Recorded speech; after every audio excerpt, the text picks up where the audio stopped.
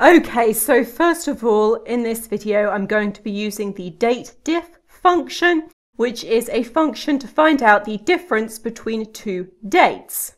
So with this function, we need to put in a start date and an end date, and then we need to give it the unit that we want. And we can have years or months or days. So I'll start by typing in equals DATEDIF. And you'll see that DATEDIF is not one of the functions that automatically comes up, and that is because this is an old function. Also, it won't automatically give us the arguments that we need to put in. You just need to remember that you need to put in the start date and then the end date and then the unit that you want. So I want to have years, so I'll put Y in here. And then close brackets and enter.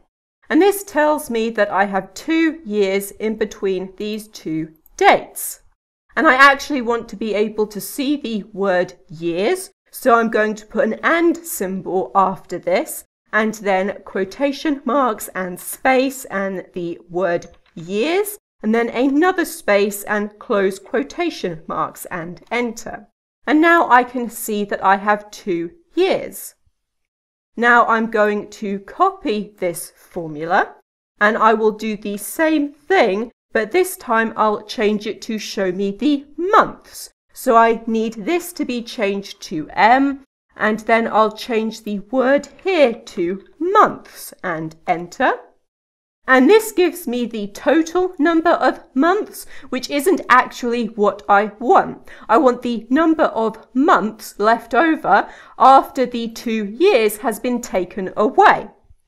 And in order to get that, I need to change this here to YM and enter. And now I can see that I have 2 months. Then I will do the same thing, but for the number of days. So I'll change this here to D and change the word to days. And I'll delete the space at the end and enter.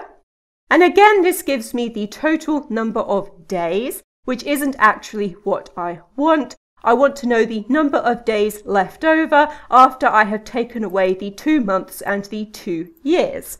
And in order to get this, I need to change this here to MD and enter. And now I have 3 days. With the units, you have 6 different options for the different ways it can show you the years, the months, and the days. Now I will combine these 3 formulas together. So I'll copy the months formula here, and then I will use an and symbol to join it to the end of the years.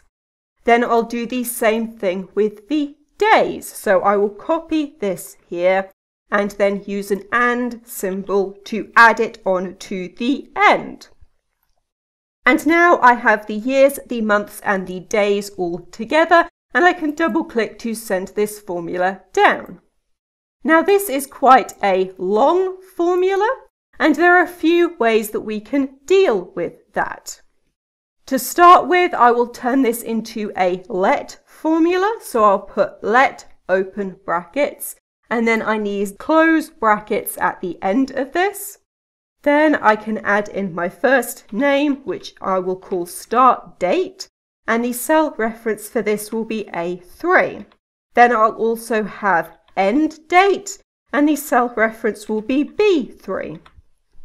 Then I can copy the word start date and I can paste it in over the top of all of the A3 cell references. Then I'll do the same thing for the end date. So I will copy this and paste it in over the top of all of the B3 cell references. And now when I press enter, the formula will still give me the same result. But with the let formula, I only need to put in the cell reference for the start date and the end date once, and then it will just use these same values over and over again for the rest of the formula. Then I can also turn this into a lambda formula. So I'll change this here to lambda, and then I can delete the cell reference here and delete it here as well. And now with the lambda formula, I need to add an open and closed brackets onto the end of this. And then I need to select the cell references that I want and then enter. And this gives me the same result. Now I've got the lambda formula set up. I can copy all of this except for the last set of open and closed brackets. Then I can go to the Formulas tab and define a new name. I will call the name Date Words, and then in the Refers To box, I'll paste in the lambda formula that I just copied and OK. And now that I have that set up, I can do equals date words, and it shows up here. And then I can put in the start date and the end date and enter, and this will also get me the same results. Now this lambda formula is currently only in this workbook.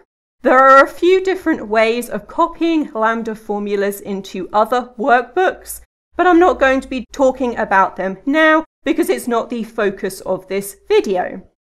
Another method that we can use is to take the let formula and turn it into an autocorrect option. So in order to do this, I'm going to copy this formula here and then go to File and go to Options and then Proofing and Autocorrect Options. Now here in the Replace box, I will type Date Words, and in the With box, I will paste in the let formula that I just copied, and then add this, and OK again. And now this is an autocorrect option, so I can type in date words and enter, and this will change into the let formula. Now with this autocorrect method, the cell references don't change, so you always have to change these cell references to show you the right values.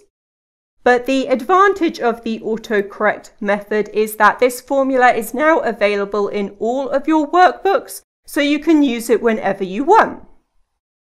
Okay, so in this video, I have shown you how to use the DATEDIF function to get the difference between two dates in Excel, and that is everything.